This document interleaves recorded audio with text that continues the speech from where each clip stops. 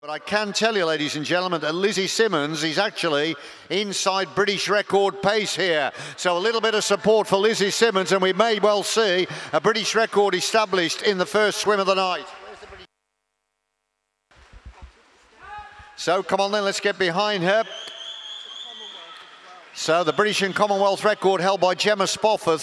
That's the mark she's aiming at, 2.666. This is a cracking swim by Lizzie Simmons. Into the final five. Is the record just going to beat her up to the touch? Well, there it is. Simmons just missing out on the record, but 2:07.49 is a blistering swim. Fantastic time in that race. You must be really pleased. 2:07.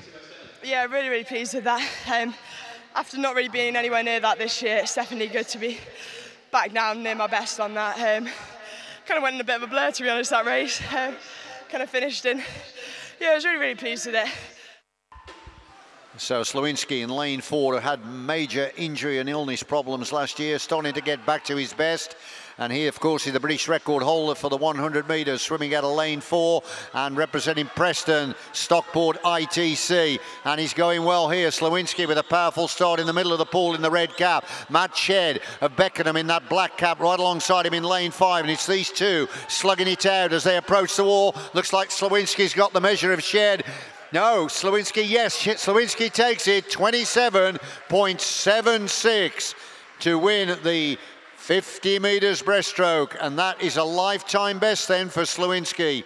Fantastic time, 27.76. Must be really pleased with that. Yeah, it's a lifetime best. I mean, when I set the British record, I was out in 27.6, but obviously suit assisted, so Sean getting back there with some speed without a suit is promising. I mean, I've had a rough start to the season, I had a knee operation, just new year, so to get back to where I am. Not doing a lot of gym work, so I mean, I'm sticks and bones really at the moment, so hopefully I get a bit of muscle on at some point. Now then, you've got to ask yourself the question, can Amy Smith finally secure a place in the World Championships in Shanghai? She missed the spot by 3/100ths of a second in the 100 earlier in the week, and she narrowly missed out in the trials earlier in Manchester. Smith with a good start in lane 4, Hine in lane 5 going with her, and also Wilkins looking strong in 3. But it's going to be Smith. She's got to beat a time of 25.43 coming up to the touch. 25.46. She misses again by 3/100ths of a second. 0.03 for the second time this week. It must be so annoying. Yeah, it is pretty frustrating, but I mean, it's still a decent time for me. It's on my PB, which is quite old, so I would have liked to have gone faster, to be honest, but I'm on the team and that's what I came here to do. Well, Adam Brown has already qualified for this event. Who's going to join him? 22.35 is the time to achieve, and Simon Burnett has gone off the block like a rocket here. He's still holding the challenge off as they're approaching the 15-metre marker. Remember, the time to beat is 22.35 if they're going to go to Shanghai for the World Championships. Up to the wall now and the touch. Burnett takes it. 22.24 by Burnett. And that means that Simon Burnett has qualified for the World Championships in Shanghai. Victory, and that should book the ticket for Shanghai. You must be really pleased. Very pleased with that. I came in here not really knowing what to expect after March, but very happy with that. Faster than what I thought I was going to go, so it just all clicked. Tad in the middle of the pool looking positive in lane 4, and at the moment she's second because it's Catherine Johnson of Edinburgh University leading in lane 2. 32.69 is the split time. Now then, come on, we need some encouragement. Remember, they've got to beat 69.01 if they're going to make it to Shanghai. Here comes Tad now in the middle of the pool, coached by Mark Skimming representing the University of Bath. Tad now beginning to turn on the style here, and the rest clinging to her coat tails. Tad has ignited the burners big time. Look for the time. She's got to beat 69.01 if she's going to make it to the World Championships. Tad 69.14, misses it by 13/100ths of a second. Stacey, second victory of the week. A nice PB for you there.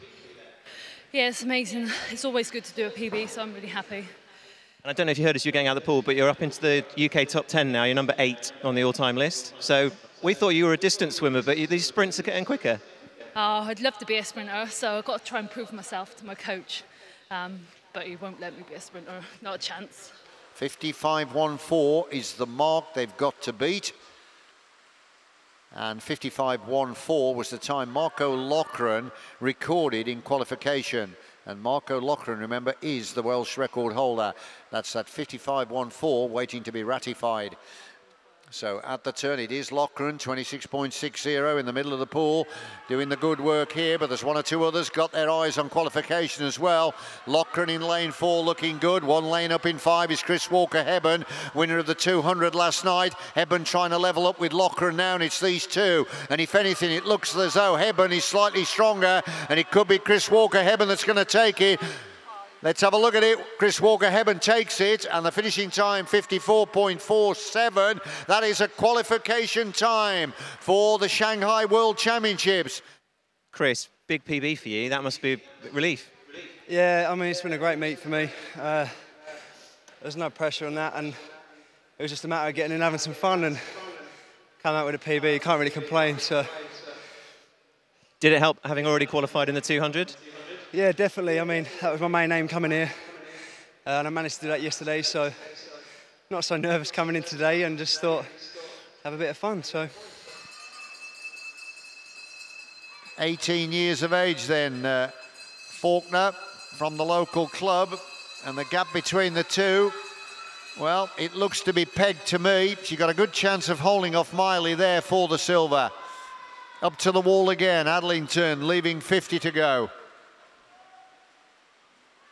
It's a virtuoso performance here then for the swimmer from the Nova Centurion Club, coached by Bill Furness. Rebecca Adlington into her closing 50. The national title waiting for her. She's already qualified, as I said, for the World Championships. Now, you people in the stand, in case you're not aware of this, we don't charge for applause. If you'd like to put your hands together to welcome home the Olympic champion, she's going to win here, the British Gas ASA National Championship. Here she comes. It's an exhibition swim by Adlington, who stops the clock on 8:24.77. Becky, happy with the time, 8:24. That must be really good considering you're all in training at the moment. Yeah, I'm in pretty hard training, so my target was to try and go under 8:35, and I managed to do that. Just?